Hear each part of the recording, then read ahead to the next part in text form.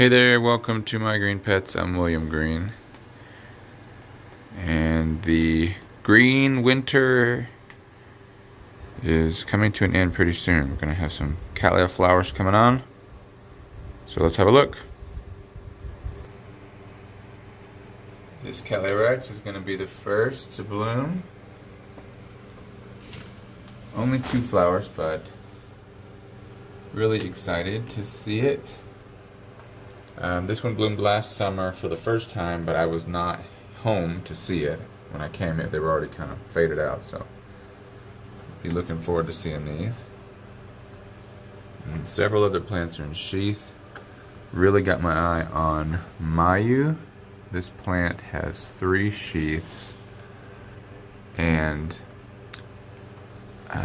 just really be great if they all bloomed out at the same time, but we'll see. We'll see what it wants to do. Got a first timer gonna bloom here. I think this one behind it as well looks big enough to bloom.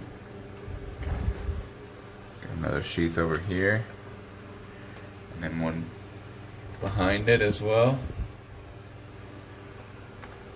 So yeah, a lot of flowers gonna be popping out soon.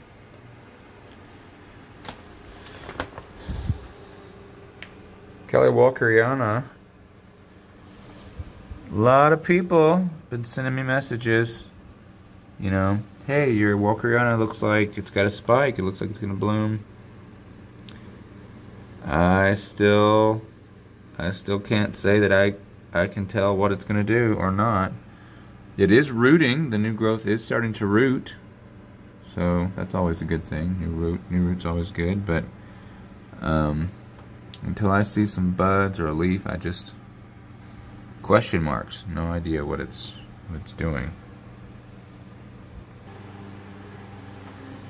Everything looks so nice with the sunlight coming in.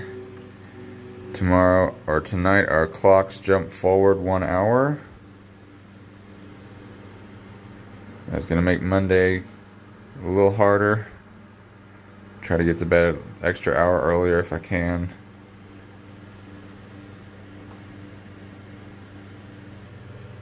Hal is working on something over here, some kind of new growth. I'm hoping it's growth and not another spike.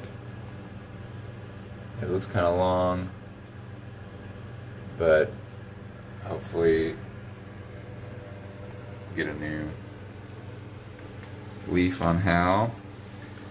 Catasetinae looking good, growing nicely.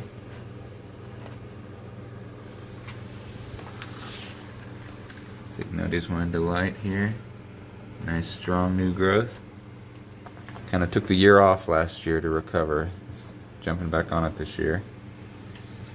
Signochis cooperi also looking great. Looking forward to that, hopefully blooming this year.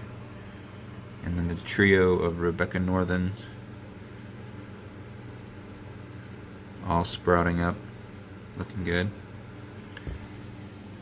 Here's the Cattleya Jose Marti. I divided up.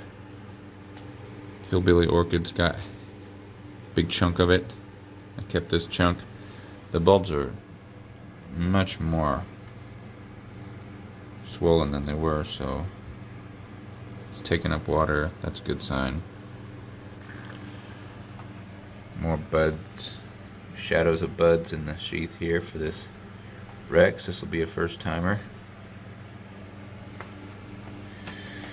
8 years from Flask. A long time.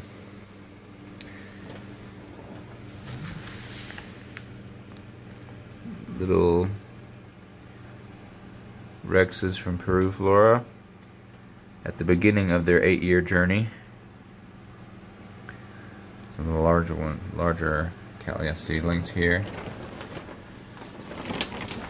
Some more seedlings as well. Everybody's getting nice amount of fertilizer. I'm aiming for at least 25 parts per million of nitrogen with every watering.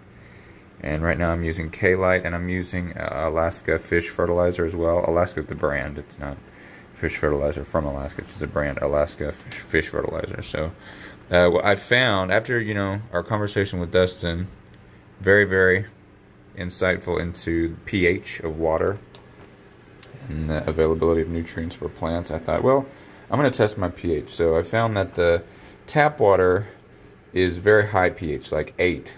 Like, it turned the test bright blue. And distilled water is very acidic, like a 6. It was like pure yellow. So I noticed that if I added K-Lite, which is my go-to fertilizer, to the tap water, it didn't affect the pH hardly at all. But if I added the fish fertilizer, it really dropped the pH. And I thought, oh, okay, well, this is a kind of a 2-in-1. I can use the fish fertilizer to drop the pH and also use a little bit of K-Lite to get those extra macro or extra micronutrients in there. K-Lite looks like it has a lot of good stuff in it. So now I'm kind of using a little combination of both of them and really making sure that plants are getting fertilizer with every watering. And hopefully we're going to see that growth really push. Plants really take up all those nutrients. Hopefully we're going to see things green up even more. And maybe everything after they complete their current growths, they'll start pushing out additional growths. So that's it. All right. Another short update.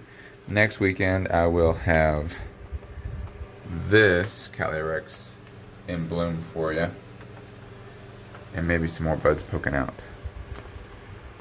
Alright guys, thanks for stopping by, and we'll see you next time right here on My Green Pets. I'm William Green. See ya.